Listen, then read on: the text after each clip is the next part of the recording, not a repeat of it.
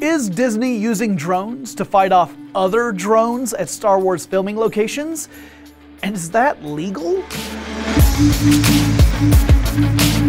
The Den of Geek website reported a while back that the production crew for Star Wars 8 had a problem with pests, specifically the robotic flying kind. While the crew was shooting in the UK, drones with cameras hovered around locations trying to capture images and video. According to Den of Geek, things were about to change as the crew prepared to move to Croatia. The movie's security force would have some new members, pilots, operating drones of their own with the mission to bring down any pesky spies. And while drone-on-drone combat can be exciting to watch, as proven by organizations like the Aerial Sport League, the question remains, is it legal if not all parties are consenting? And by it, we mean any of it. Is it legal to use drones to spy on a movie production? Is it legal for a movie crew to bring down a drone, whether with a counterattack drone or some other means? That's where we get into a pretty big mess. In the United States, the Federal Aviation Administration has been drafting rules for UAVs, but the process has been pretty slow. The FAA encourages drone hobbyists to follow community-based guidelines, which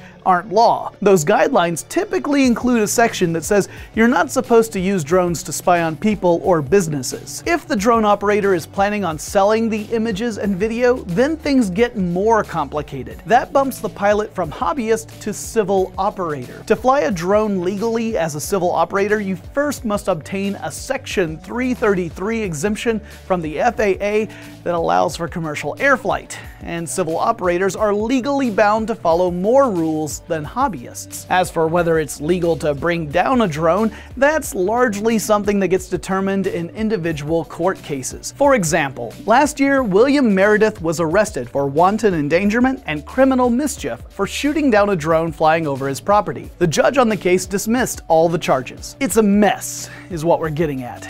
Technology has once again outpaced the law, and we're all left waiting to find out what happens next. Will the skies be filled with drones knocking each other to the ground? Will we need to carry drone-proof umbrellas everywhere we go? Or will the FAA take all the toys away until we prove that we're responsible enough to use them appropriately? What do you think about all this? Get in touch and let us know. And don't forget to check back at now.howstuffworks.com every day for more of the coolest stories happening right now.